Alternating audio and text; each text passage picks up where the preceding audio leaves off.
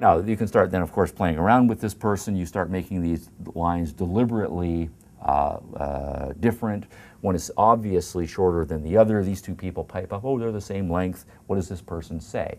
Well, in a majority of cases, again, these students will continue to say that the lines are the same length if these two other people who outnumber them are saying that they are the same length. This is filmed in some cases, these experiments, and so you can see the student's face. The person looks at the line, registers that they are different. Here's the other two people say, oh, they're the same. A little puzzlement, shock, kind of looks around what's going on here. Then a little moment of indecision, and the person in a slightly tortured way says they're the same, right? Now, the question then is, why is the student doing this? Okay? And the answer is, right, conformity.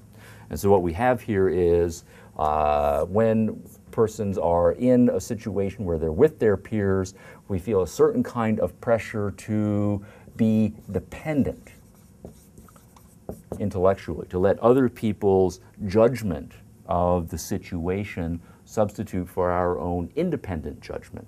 Or it might be the case that our judgment independently is fine. We can see very well that the lines are differently, but we don't have the courage necessary to speak for our own minds because we don't want to face various kinds of disapproval. And so in a small-scale, low-stakes situation, we have a kind of cowardice, right, that's going on here. Now, what this then means for the psychologists is lots of things, and psychologists have done all sorts of variations on these experiments here with different kinds of test groups and so forth. Our purpose here is education.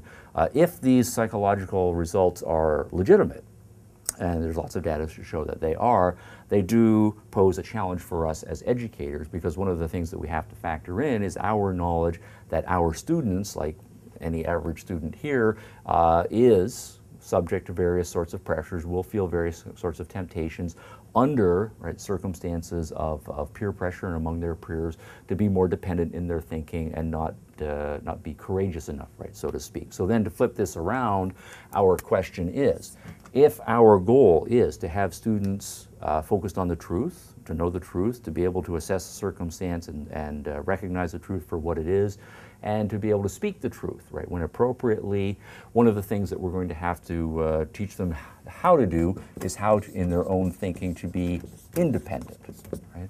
Not to substitute the judgment of other people's, particularly in cases where the judgment of other people is different than their own, and where appropriate, to exhibit the necessary courage. It does take courage to, in the face of being outnumbered by other people or in a large crowd of people, to say what you think is true, particularly in cases where you know that there are other people who disagree, right, with that assessment of truth.